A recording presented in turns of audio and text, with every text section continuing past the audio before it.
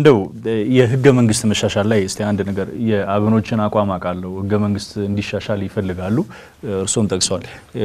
አቶ አሚን ህገ መንግስት መሻሻል ላይ ምን አይነት ሐሳብ አለው በእኔ አመለካከት ህገ መንግስቱ ችግር ካለው መሻሻሉ ችግር አለው ብዬ አልገምትም ግን የአዲስ አበባ ችግር አለችበትና የአዲስ አበባ ጉዳይ ስለገባበት ወይ ደግሞ የአዲስ አበባና የክልላው በብሔር ላይ የተመሰረተ ፌደራሊዝም ስለሆነ ይሄ ለኢትዮጵያ ችግር ነው እነኚህ ሁለቱ በጣም መጥፎስ ነገርና ኢንክሉዲንግ the 39 አንቀጽ 39 እንትን ስላለበት እነኚህ ከኔ ፖለቲካ ድርጅት ጋር አይሄድም እና ህገ መንግስቱ ይቀየር የሚል አይነት አመለካከት ሳይሆን በጀነራል ሁኔታ አገራችንን አንድነት በነጻነት በኩልነት እንድንመራት የሚያደርገን ለእድገት የሚያደርሰንን ህገ መንግስት እናሻሽል የሚል ቅንነት የተሞላበት አመለካከት ካለ ችግር ያለው አይመስልኝም አመሰግናለሁ በጣም ይሄን ጥያቄ ያነሳውበት አንድ ምክንያት አለ ምንድነው ብዙ ነገሮች ሄዶ መጨረሻ ላይ የሚወተፉት ከህገ መንግስቱ ጋር ነው የሚወተፉትና በርካቶች እንዲሻሻል ሐሳብ ያቀርባሉ መሻሻል ማለት ለበርካቶች ጥቅምም ነው አሁን እንዲው ዝም ብዬ እኔ ሳስብ ለምሳሌ ኦሮሚኛ የፌደራል የሥራ ቋንቋ እንዲሆን ይፈልጋልና አፋን ኦሮሞን የፌደራል የሥራ ቋንቋ ለማድረግ ህገ መንግስቱ ሳይሻሻል የሚሆን አይመስልኝም በግሌ ምክንያቱም ምን ተብሎ ተቀምጧል የፌደራል የሥራ ቋንቋ አማርኛ ነው የሚል ተቀምጧል ይሄ ባለበት አማርኛና ኦሮሚኛ ነው ወይ ሶማሊኛ ይጨመርበት አፋርኛ ይጨመርበት ለማለት ምን ይፈልጋል ማሻሻያ ይፈልጋል ለራሱ ህገ መንግስቱ ማለት ነው አሁን ለምሳሌ የኦሮሞ ህዝብ ጥቅሙን ከማስከበር ከዚህ አንፃር ቢያስብ አማራው የሚያነሳው ጥያቄ ያለው ሌላው ማህበረሰብ የዜግነት ፖለቲክስ የሚያራምዱ ሰዎች የሚያነሱት ሐሳብ ስላለ ህገ መንግስቱ ወደ መሻሻል የሚመጣባቸው መንገዶች ቢፋጠኑ ተገቢ መስሎ ይታየኛል ወደ አቶ በለጠ ለምጣና የተነሳው ሐሳብ ላይ ሐሳብ ይጨምራሉ እንዲሁ ለማስተዋወስ ያህል ግን ቀደም የተነሳ ነገር አለ ይሄ አሁን ኮየፈጬ አካባቢ ላይ አርሶ አደር ተፈናቅሏል አርሶ አደር መንግስት ምንድነው የሚለው በተለይ የኦሮሚያ ክልላዊ መንግስት የሚያነሳቸው ነገሮች ምንድናቸው አርሶ አደሮቹ አልተቋቋሙም አንድ ኮንዶሚኒየም አንድ ክፍል ኮንዶሚኒየም በመስጠት ህይወት መለወጥ አይቻልም የሚል ነገር አለ ከልዩ ጥቅም ጋር ደግሞ መገናኘት የሚገናኝበትን ሁኔታው ለምሳሌ የአካባቢ ብክለት ከናቹራል ሪሶርስ ከኦሮሚያ ወደ አዲስ አበባ የሚገቡትን እነዚህ ነገሮች ይነሳሉና እንደ ሐሳብ ይሄ ነገር በልዩ ጥቅም ነው መታየት ያለበት ወይስ የተለየ አደረጃጀት ነው መፈጠር ያለበት የሚለው ስለ ልዩ ጥቅም ጉዳይ መጣለው ግን አቶ አሚን ያነሱት አንድ ነጥብ ላይ የሆነ አስተያየት መስጠት ፈልጋለሁ ቅድም ሳቸው እንዳሉት ትክክለኛው አማራ በጎንደርና ባህር ዳር ያለው ትናንት ኦሮሞ ሲገደል የኦሮሞ ደም የኔም ደም ነው ብሎ አደባባይ ይወጣው ወጥቶም በጥይት የተደበደበው እሱ ነው ሚል ሐሳብ አንስተዋልና እነዛ አማራዎች እኛንን በመሰረቱ የመታወቅ አለበት ትናንት ያው እኛ ዛሬ የአማራ ብሔራዊ ንቅናቄን የፈጠርን አማራዎች የአማራ ልጆች ትናንት በአደባባይ ለፍትህና ለእኩልነት ስንጮህ ነበር ስንጮህም ማንኛውም የኢትዮጵያ ህዝብ የኦሮሞም ህዝብ መገፋት ደርሶበታል የፍትህና የእኩልነት ጥያቄ ያለበት ብለን ያንን በመደገፍ ነው ያን ስናረግ የተሻለች ኢትዮጵያ ትመጣ ዘንድ በመናፈቅ ጭምር ነበር ያን ሁሉ መስዋዕትነት የከፈል ነው እና ወደ ህገ መንግስቱ ሲመለስ ህገ መንግስቱ በቁሙ የምንቀበለው አይደለም ለምን ሲባል ትናንት ህዋት ወያኔ ወደ ስልጣን መንበር ስትወጣ የሆነግም አጃቢነት አብሯት አልተለየም ነበርና በዛን ጊዜ አማራውን ባገለለ መልኩ ህገ መንግስቱ ረቆ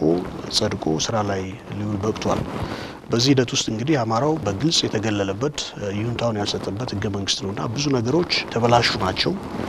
ኢንፋክት ብዙ ነገሮች ኢንስፓየር የተደረጉት የሌላውን ጥቅም ማስከበሪያ ተብሎ በመታሰብ ሳይሆን አማራው መጉጃ መሳሪያ ተደርገው ብዙ አንቀጾች እንደገቡና ያለን እና ነገ የሁላችንም ቀን ይሆን ዘንድ ወደፊት መሻገር እንችል ዘንድ እንደ ሀገር ብዙ ነገሮችን ቁጭ ብለን ተመካክረን መቀየር አለብን ብለን እናምናለን ለዛም ተፈጻሚነት እየታገልን ነው እንታገላለን ይቀየራል የጊዜ ጉዳይ ነው በዚህ ህገ መንግስት የአማራ ህዝብ አይተዳደርም በዚህ በቁሙ እንዳለ ሆኖ የአማራ ህዝብ አይተዳደርም ለዛም ነው ሁሉ ሰፊ መስዋዕትነት የከፈለው ይሄን ካልኩ በኋላ ወደ አንቀጽ 49 ስመጣ እንግዲህ ልዩ ጥቅም ጉዳይ አለ አንደኛ ሐሳቢው ትክክል አይደለም ሐሳቢው ሜንታሊቲው ራሱ ይሄን አንቀጽ ኢንስፓየር ያደረገው ሜንታሊቲው ሐሳቢው ትክክል አይደለም ተንኮል ሴራ እንዳለበት ግልጽ ነው ሁለቱን ሰፊ ህዝቦች ለወደፊት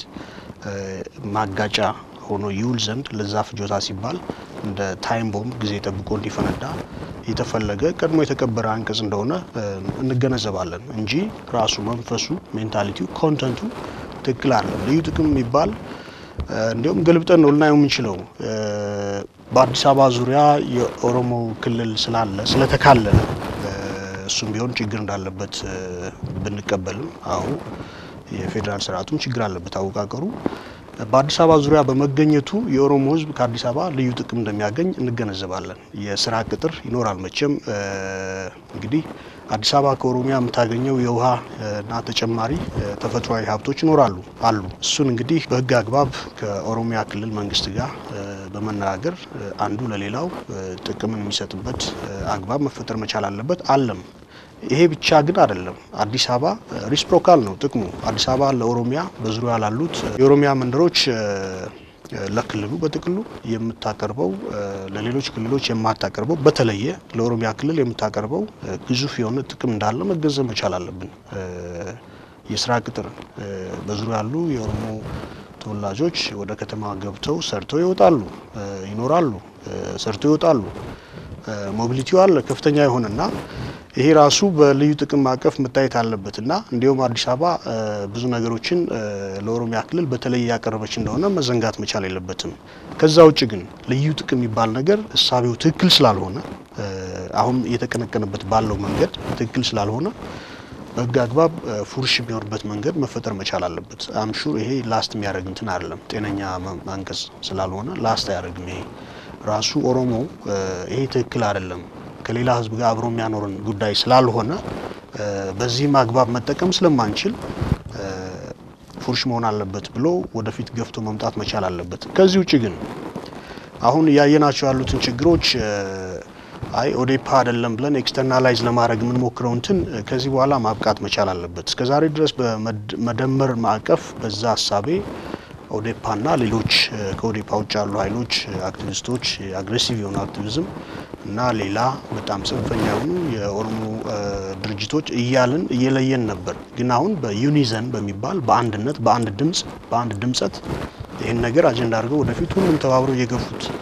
የመጡ እንደሆነ ያየን ነው። ይሄ ትክክል አይደለም። ቅርብ ጊዜ ላይ የአማራ ዲሞክራሲያዊ ፓርቲ ያወጣው መግለጫ ጤነኛ የሚባል የአዲስ አበባ ባለቤትነት የሁሉም የኢትዮጵያ ህዝቦች ነው። አዲስ አበባ የሁላችንም ነች። በዚህ ሂሳቤ ወደፊት እንሄዳለን። የኔናት የሚለው ብልጣብልጥ የሆነ አካሄድ መታረም መቻል አለበት የሚል የሁሉንም የኢትዮጵያ ህዝቦች ልብ የሚገዛ መግለጫ አውጥቷል። ከዛ በተቃራኒው ኦዴፓ ትናንት ይመስለን የነበረው አጋርነታችንን ያሳየ ነው። ህገ መንግስት ውስጥ ያሉ ጤነኛ ያልሆኑ ነገሮች እንዲሻሻሉ፣ የህዝቦች ጥያቄ ፍትሃዊነት እንዲስተናገድ፣ እኩልነት እንዲሰፍን ያደረገው ትግል ነው ብለን ነበር የተቀበልነው። ዛሬ ላይ ቆመን ስናየው ግን ትናንት ይደረግ የነበረው ትግል ለስልጣን ብቻ እንጂ ሌላው የወያኔ ስርዓት በቁሙ እንዲቀጥል ያንድን ወገን ጥቅም በሌላ ለመተካት የተደረገ ነው ብለን ለመፈረጅ የምንበቃበት ምክንያቶች ላይ ደርሰናል። ኦዴፓ ያወጣው መግለጫ በመሰረቱ ለነገ ህዝቦች አብረው ይኖሩ ዘንድ የማያስችል ጤነኛ የሆነ መንፈስ የማይታይበት በዚህ አግባብም ከቀጠልን አላስፈላጊ የሆነ ውጥረት ሀገራችንን የምናስገባበት ሁኔታ ነውና ይሄ መታረም መቻል አለበት። በዚህ ሂሳቤ ኦፕሬት እናደርጋለን። አመሰግናለሁ። እሺ እንግዲህ መለስ ስንል ደግሞ አዲስ አበባ ውስጥ ስለተፈጠሩ ነገሮች እናንሳና ቅርብ ጊዜ ላይ በጋዜጠኛና የሰብአዊ መብት ተሟጋች በሆነው እስክንድር ነጋ ስብሰባ ተጠርቶ እንደነበር ይታወቃል። አዲስ አበባ ከተማ ውስጥና ወደ 8000 ህዝብ የሚጠጋ ምናልባት ከዛ በላይ የሚሆን ሰው እንደታደመበት አንዳንድ መረጃዎችን ሰምቻለሁና እዛ ላይ ውይይት ካደረጉ በኋላ ያወጧቸው ባለ 4 ነጥብ ያቋም መግለጫ ነበር። ከዛ መካከል አንደኛው እንደ ሶሉሽንም የተቀመጠ ይመስለኛል። እርሱን እንዴት ልታዩታላችሁ የሚል ሐሳብ ላነሳ ነው። አንደኛው የተነሳው ምንድነው የአዲስ አበባ ከተማ መስተዳድርም ይሁን የኦሮሚያ ክልላዊ መንግስት ህዝባዊ መንግስት እስከሚመሰረት ድረስ ከምርጫ በኋላ ህዝብ የመረጠው አካል እስከሚመጣ ድረስ ሁለቱም እኛን ወክለው ድርድርም ሊቀመጡ አይገባም የሚልን አንድ ነጥብ አንስተዋል። እንዴት አገኙት? መጀመሪያ እሱ ባደረግ ሐሳቤና በጣም አጠራሪ ግን መጨረሻ ላይ ያመጣውን ሐሳብ እንደወደድኩት ለ27 ዓመት የተሰራው ስፔሻሊ በዚህ በትላላቅ ብሔረሰቦች መካከል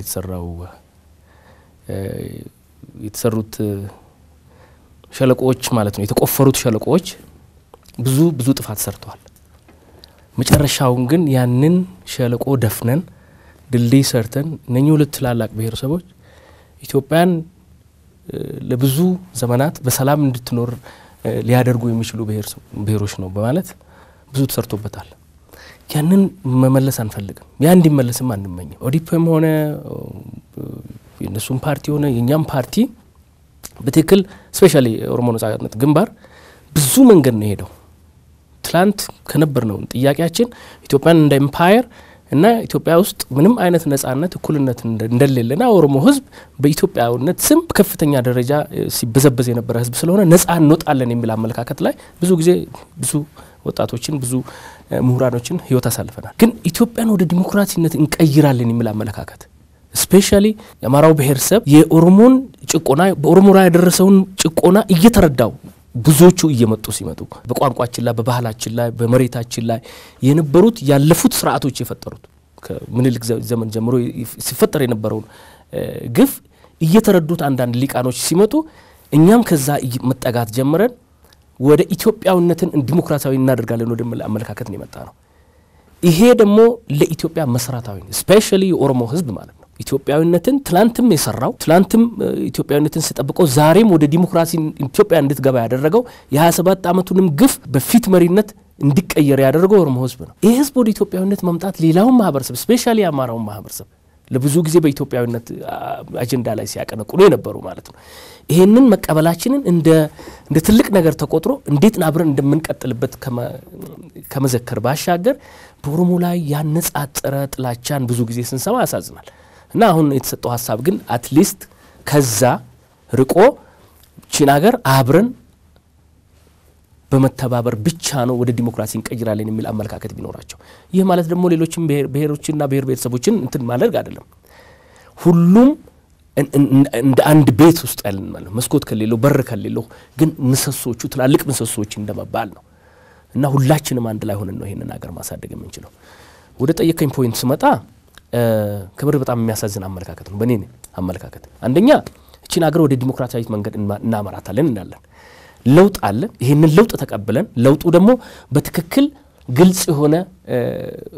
ሂደቶችን አሳይቶናል እና እስከንደር ነጋ ትላንትና በእስር ቤት ውስጥ ሲማቀቁና ምንም አይነት የዋስትና መፍት ተከልክለው ቤተሰቦቻቸውና ቤተሰቡን ውጪ የወጡትን ቤተሰቦቹን ማየት ያልቻለ ጋዜጠኛ ነበር ማለት ይሄ ለውጥ እሱን ነው ከእስር ቤት ያወጣውና ፍሬ ያረጋቸው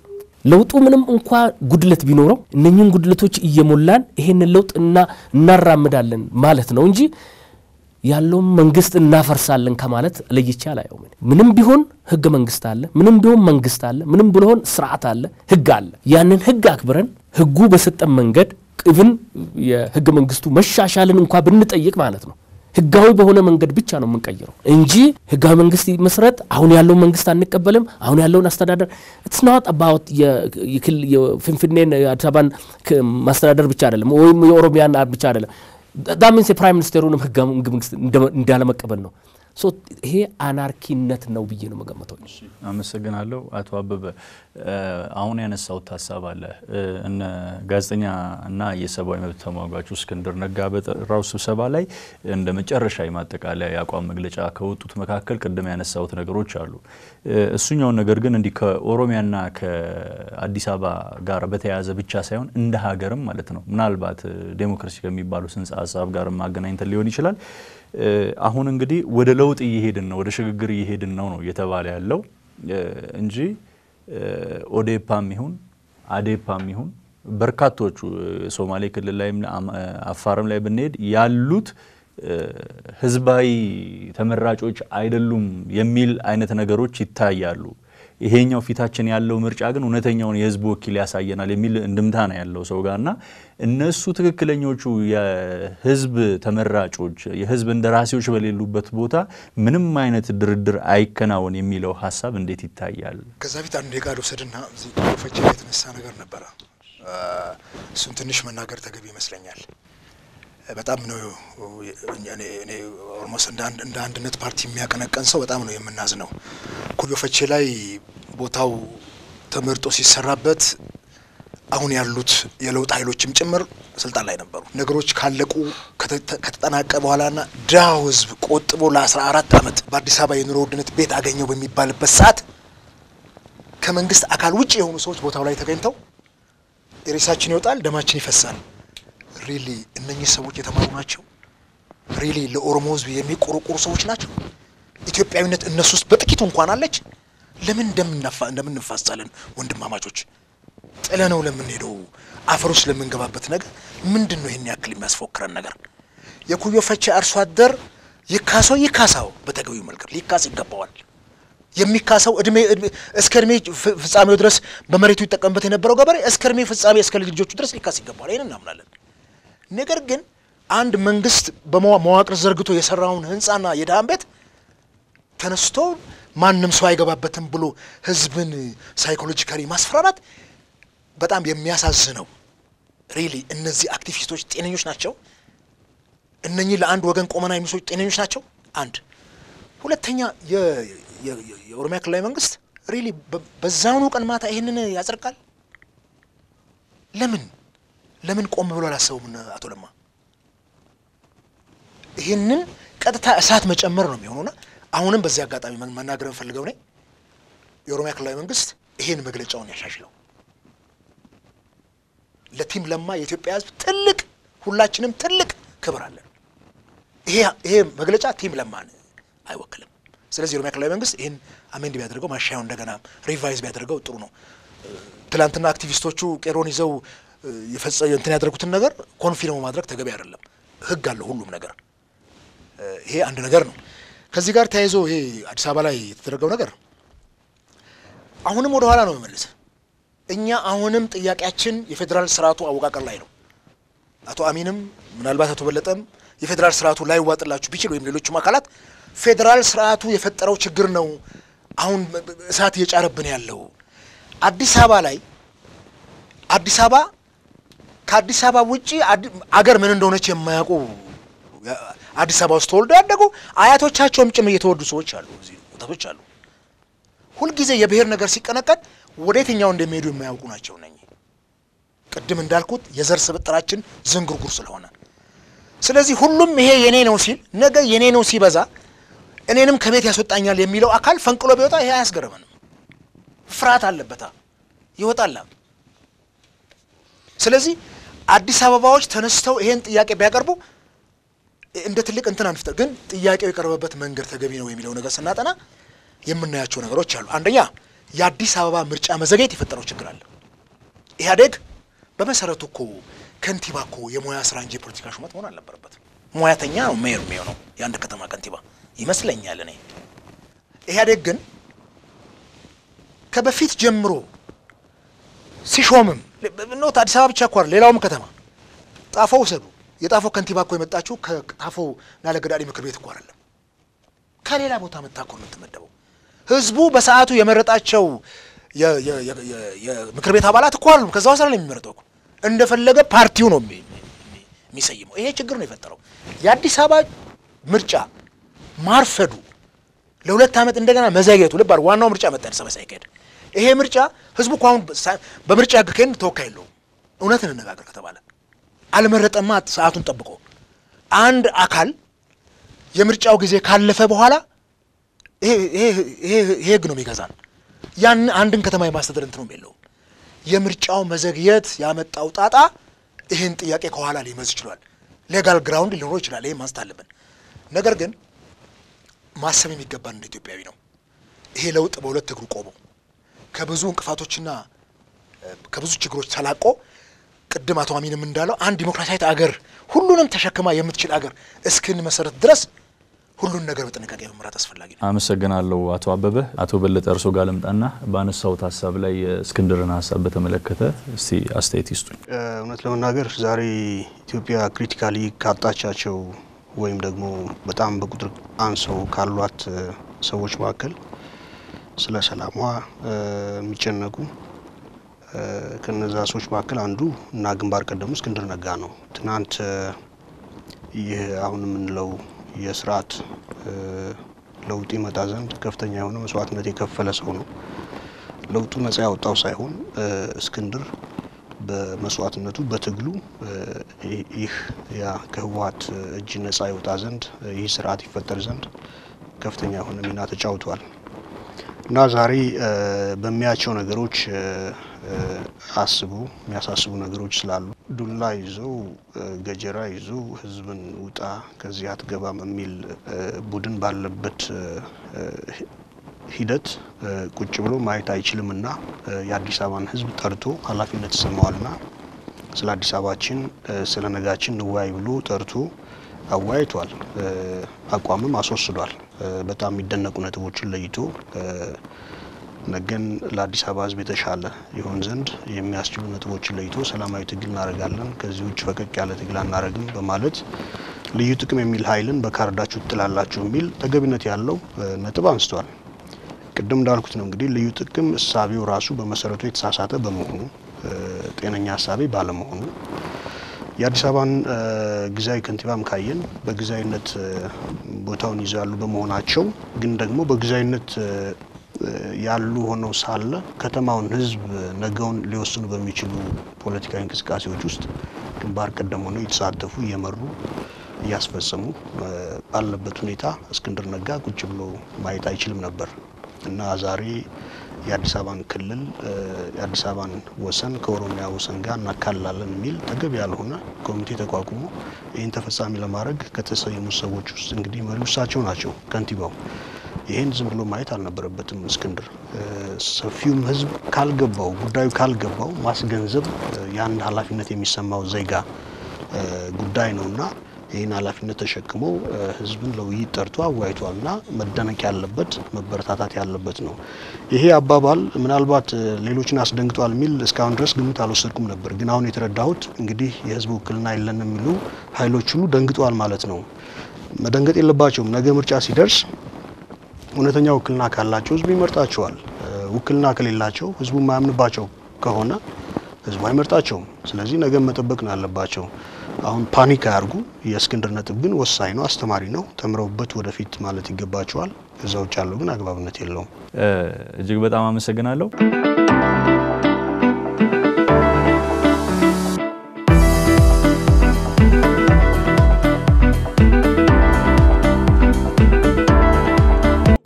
እንግዲህ አሁን ወደ ውይይታችንን ወደ ማጠቃለሉ እየመጣን ነውና እንደ መፍትሄ ግን አሁን ለምሳሌ ኮዬ ፈጬ ላይ የኮንዶሚኒየም መጣ የደረሳቸው ሰዎች አሉ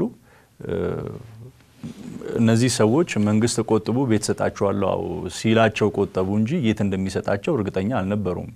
ግን የት የሚሰጣቸው ቤትን ነበር የሚፈልጉት ሰዎቹ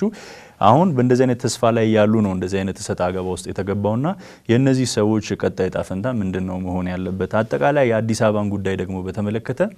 በምን አይነት አግባብ መፍትሄዎች መሰንዘር አለባቸው የሚል ነገር ማንሳት ፈልጋለሁ አቶ አሚንና አቶ በለጠ ሁለታችሁ ብሔር ላይ ስለሆነ የተደራጃችሁት አንድ ጥያቄ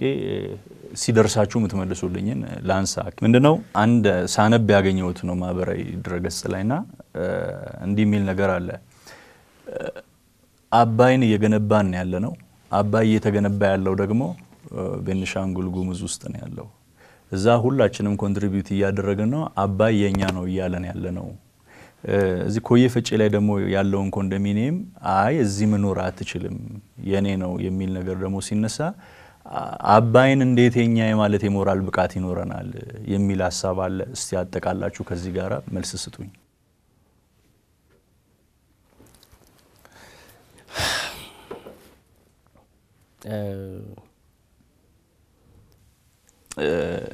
እንዳልገድብ የተነሳው ላይ አስተያየት ይስጡ ኤግዛክትሊ በእኔ አመለካከት የኦሮሞ ነጻነት ግንባርም ሆነ አሁን ያለው መንግስት ለውጡን የሚያራምዱ ኃይሎች ጠቅላላ ያዙት ትግል ይህን የመጣውን ለውጥ ስር ለማስያዝ ነው ይህ የመጣው ለውጥ በእኔ አመለካከት በእኔ ታይት ይረጋ አይደለም ለማርጋት እየተደረገ ያለው ጥረት ነው በአገር ውስጥ ከጎረቤቶቻችን ጋር ያለውን ከፖለቲካ ድርጅቶች ጋር ያለውን ከታሳሪው ከጋዜጠኛው ጋር ያለውን ይሄንን ነገር ነው እየሰሩት ያሉት እንጂ አሁን እስክንድር ነጋ እንደጀመረው አይነት የኤሌክሽን ካምፔን የሚመስል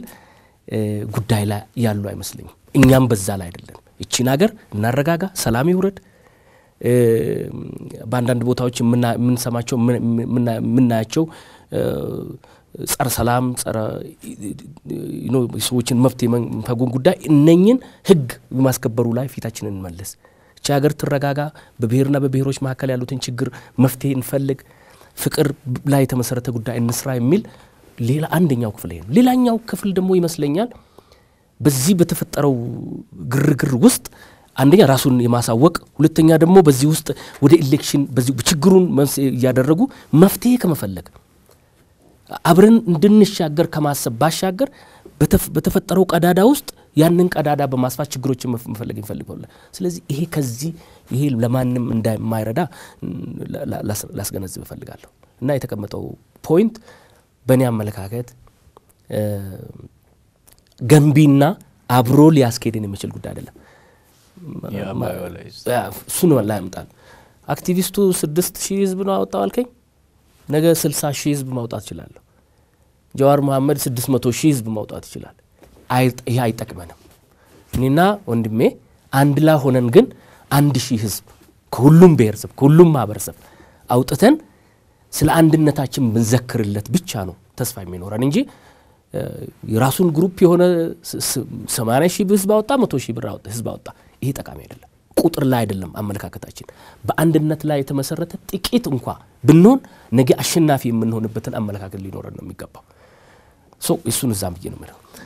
ከዛ ባሻገር ስለ አባው ጉዳይ ስለ ኮዬ ፍጬ ምትለኝን እኔ ቅድም መጀመሪያ ብያለሁ የፌደራል ሲስተሙ ችግር ኖሮት ሳይሆን በዚህ በፌደራል ሲስተሙ ውስጥ ህዝቡ ማወቅ የሚገባውን ነገሮች አላወቀም ብዬ ነበር ምንድነው እነኚህ ነገሮች እኔ ጎንደር ሆጄ ሰርቼ ነግጄ ተመርጬ መኖር እንደምችል ያማራ ህዝብ መረዳት አለበት ነው ኦሮሚያ ውስጥ ማንንም ከትግራይ ከጎንደር መጥቶ የመስራት የመነገድ ኢቭን አልፎ የመመረጥ መብት እንዳለው ህዝባችንን ይሄንን አላስረዳ ነው በክልል መላያታችን በኦሮሚያ ክልል ውስጥ አማራ እንዳይኖር ትግራይ እንዳይኖር የሚል ህግ የተቀመጠ የለም ግን ኮንሰፕቱን በ27 አመት ውስጥ ቲፒኤልኤፎች ሆን ብሎ በዛ አይነት መንገድ ጸርጸውታል ይሄንን ነው እንጂ ማጽዳት ይሄንን ነው እንጂ ማስተካከል ከህዝቡ ጭንቅላት ውስጥ ማውጣት ያለብን ይሄንን ነው እንጂ ህገ መንግስቱ በዚህ ጉዳይ ላይ ችግር ኖሮት ያለ መስለኝም ግን ሌላ ነገር አለ በዚህ ጉዳይ ላይ በ27 አመት ውስጥ የተሰራው ግፍ ደግሞ ይሄንን የሚያንጸባርቅ ነበር በአዲስ አበባ ውስጥ የተሰሩት ኮንዶሚኒየሞች ብዙዎቹ ማለት ነው በመርካቶ ቢዝነስ ኤሪያ የተሰሩት ብዙዎቹ ማህበረሰቦች ከቢዝነስ ውጪ አውጥቶ አንድ ማህበረሰብ ብቻ ቢዝነስ ኮሚኒቲ የፈጠረበት ነው የቦሌ ፎቆችም ስናይ ይሄንኑ ነው የሚያሳየው ብዙ በአዲስ አበባ ውስጥ ያሉትን ኮንዶሚኒየሞች ከየት መጣ የማይባል ህዝብ ኮንዶሚኒየም ተሰጥቶኝ ነው ብሎ አማርኛ እንኳን ማያውቁት እዚህ መጥተው እንደፈሰሱና 6 7 8 የሚሆኑ ኮንዶሚኒየሞች በአንድ ብሔር የተሞሉትን እናያቸዋለን ይሄን ሁላችንም እኔም እሱም ሁላችንም ምንናገርበት አፍቶን ግድያና እስራት ስላለ ብዙዎቻችን እየታፈንን ከውጭም ስንታገል ከውጭም ሲታገሉ ነበር እና ይሄ ነው ችግሩ ይሄ ሁሉ ነው መፈተሽ የሚገባው ንግ በኮዬ ፎጬ ሌላው ማህበረሰብ መጥቶ እዛ አይስፈር ይምል የኦሮሚያ ህግም የለም ህገ መንግስቱም አይልም የሚባለው ግን የኮዬ ፎጬ የሚገኘው በኦሮሚያ ክልል ውስጥ ስለሆነ የአዲስ አበባ መስተዳደር በዛ ላይ ኃላፊነት የለውም ነው የተባለው አመሰግናለሁ አቶ አበበ እንደማጠቃለያ የመጨረሻ ሐሳብ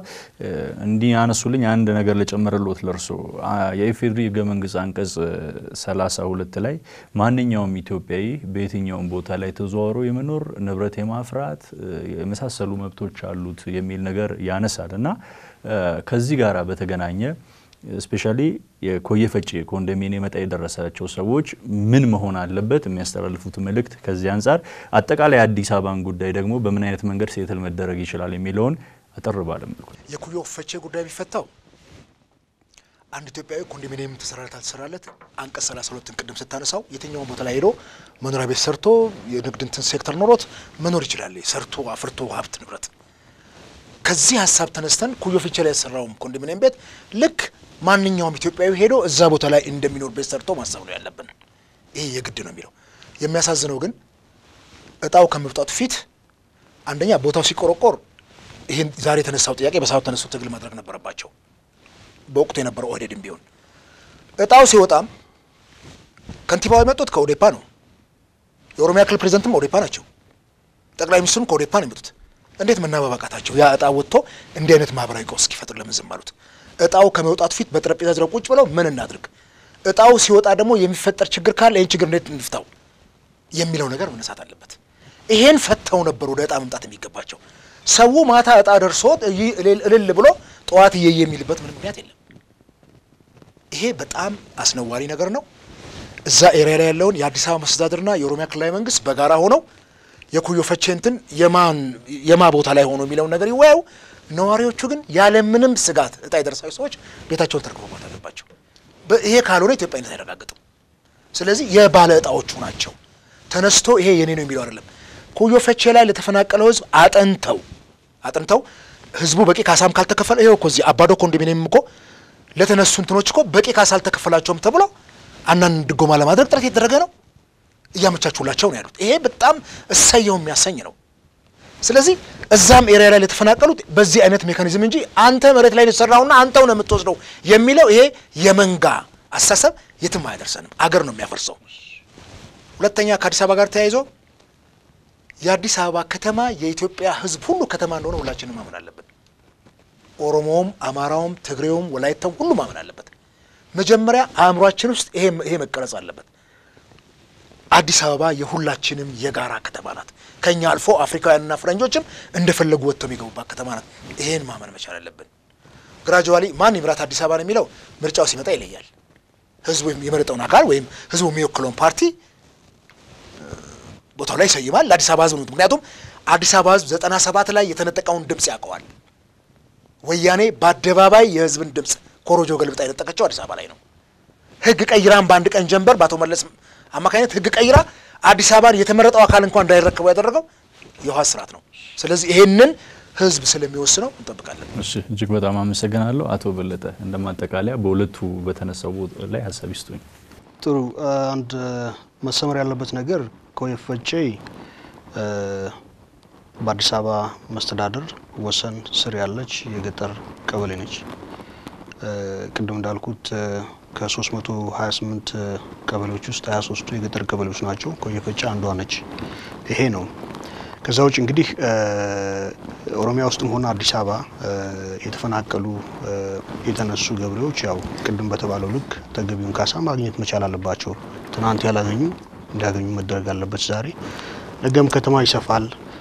ናዝሬትም ደብረ ብርሃንም ሊደርስ ይችላል። ሁሌም ባውንደሪው ሉዝ ነው መቻል አለበትና እንደዛም ነው። በሰፋ ቁጥር የሚፈጠሩ ክስተቶች ተገቢውን የህግ አግባብ ተከትለው መፍትሄ ማግኘት መቻል አለባቸው። ከዛ ውጭ ኩዮ ፈቼ እና የቤንሻንጉል ውስጥ ያለውን የህዳሴው ግድብ የተመሳሰለበት መንገድ ምናልባት ማመሳሰሉ አጥጋቢ ነው፣ በቂ ነው፣ ተገቢ ነው የሚለው ተጠያቂ ሆኖ እንግዲህ በኢትዮጵያ የኢትዮጵያኖች ነች። የፌዴራል ስርዓት ቢኖርም በኢትኒክ ቤዝድ የሆነ ፌዴራሊዝም ተዋቅሮ ብናይም ኢትዮጵያ ዞሮ ዞሮ ኢትዮጵያኖች ነች። በዛ ውስጥ ግን በፌዴራል ክልሎች ውስጥ የሚገኙ ብዙ ጉዳዮች የክልሉም የማይሆኑ አሉ እኮ አይደለም። የክልሉ የማይሆኑ ሪሶርሶች አሉ። የጋራ ኢትዮጵያ የፌዴራል መንግስቱ የሚያስተዳድረው ሪሶርስ አለ። አዎ፣ በዚህ ሳቤ ነው እንግዲህ ይሄ ማለት ጅማ ያለው ዩኒቨርሲቲ የኦሮሞ ነው ማለት አይደለም። የፌዴራል መንግስቱ የትምህርት ሚኒስቴር የሚያስተዳድረው ባለቤትነቱ የሁሉም ኢትዮጵያ የሆነ እና በዛ ሳቤ ይያዛል። ይሄኛው እንግዲህ ቅድም ባልነው ልክ ነው።